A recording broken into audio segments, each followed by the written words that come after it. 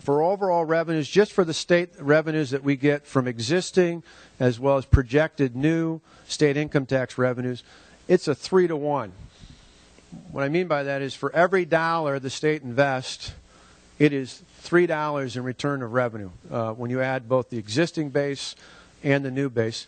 If you just look at new revenue, it's 2-to-1. The price of doing nothing is not zero. It's $419 million. The state's commitment is capped at $80 million. The overall public commitment is capped at $250 million. That means if costs exceed the $500 million that are estimated for this project, the public's commitment is capped at that $250 million. The rest would have to be picked up by the Bucks and their partners in the private sector. I think that's incredibly important. There's also provisions to protect the taxpayers.